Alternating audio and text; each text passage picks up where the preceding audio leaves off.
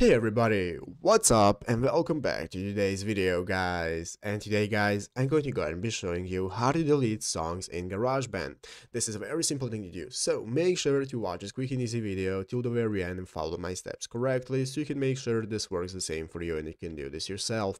But yeah guys, let's get straight into it.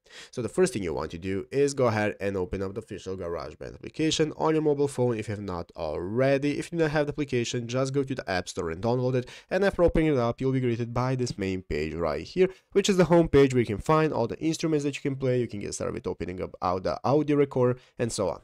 So let's go ahead and see how to delete any song that we have created that we do not want to have on our phone anymore. We do not want to use it or for whatever reason. So you're going to open up the audio recorder option right here. You can open up any of the options on the instruments. It's going to open up the same menu. It doesn't matter, but it's going to open up this recording menu where we can now get started recording ourselves, making our music. And if you click right here into the upper left corner to open up the mixing mode, it's going to open up this edit mode right here where you can find the tracks that we have recorded and so on. And if you want to go ahead and find the song you want to delete, this is what you do. Go into the upper left corner, click on the arrow pointing downwards. That's going to open up this new menu, and one of the options is going to be called My Songs. So click on My Songs. As you can see, this is now going to save the project and open up your projects right here in GarageBand Recents. And now guys, as you can see, we can find our songs and projects right here. So what we want to do guys is go ahead and long hold on the project that we want to delete or the song, and just long hold it. It's going to open up this new menu, and if you scroll down in this new menu, you will find an option that says delete. So what you want to do guys is go ahead and click on the delete option right here,